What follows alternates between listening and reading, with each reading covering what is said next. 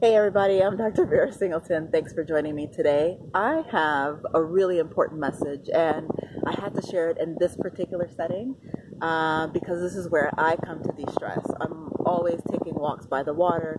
This is where I come to decompress. So my question is to you, what do you do to decompress? What do you do to unwind and take the stress off of you?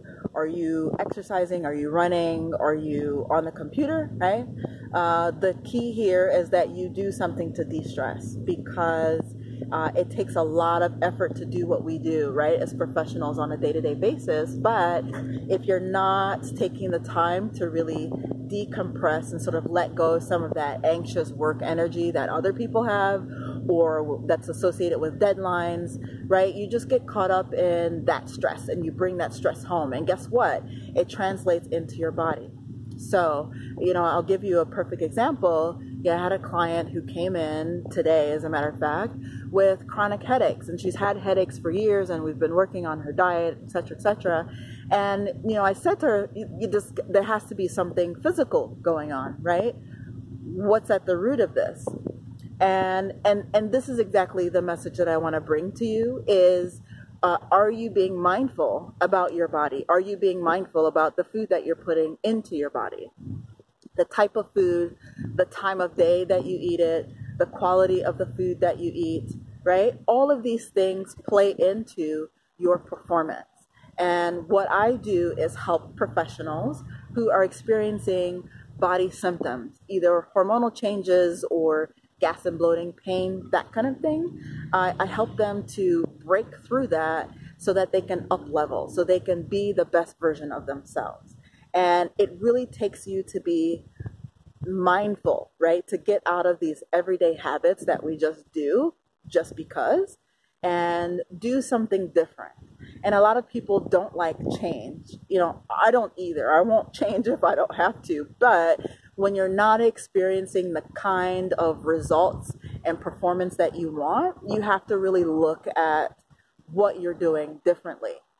Olympic runners, Olympic athletes do this, professional athletes do this, right? They're always looking at their performance, how they perform. Are they running? Can they improve their stride?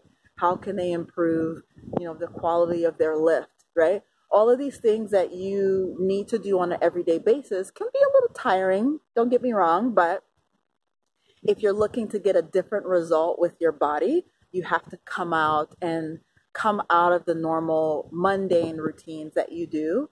That could mean a change of diet. That could mean doing intermittent fasting. That could mean, eating more fiber into your diet. That could mean pooping, for God's sakes, on a day-to-day basis, right? That could mean coming out and being with nature or doing whatever you do to de-stress. So this is the important point here, right? Number one, get mindful about your life, the habits that you have, and is that contributing to something that you're experiencing, pain or discomfort? And this could be mental, emotional, or physical, right? And the second thing is to just do it. Take the action to actually do it. And that's kind of why I'm doing this video, right? I'm taking the action to, number one, share this message with you, but number two, to really bring to you a different level of healing, right? This being mindful is just as important, probably more so important to do than to take prescriptions or to take supplements or, whatever that might be. And that's why practices of meditation and yoga can be really, really important because it takes you outside of the mundane routines that we have and it brings you back to what's important, and that's being present with yourself and present with your body. So I just wanted to share this with you and thank you again for watching. This is actually going to be the last video in my video series. And of course, I'm going to ask you that I'm in the running for Best Doctor. eastbayexpress.com/best of is how you vote. But the East Bay Express, I'm nominated for Best Doctor. And I would love if you could cast your vote for me. If you've loved these videos, obviously like it. But if you really have been inspired by something I've said over the past couple of weeks, then cast your vote for me. And like I said, eastbayexpress.com/best of, or you could just go to eastbayexpress.com and then the best of, decal is there. And you could just click through and then look for me, Dr. Vera Singleton, in the category of Best Doctor. I'm all the way towards the end of the survey. And by the way, it ends this week, so I would appreciate if you feel inspired that you could vote for me.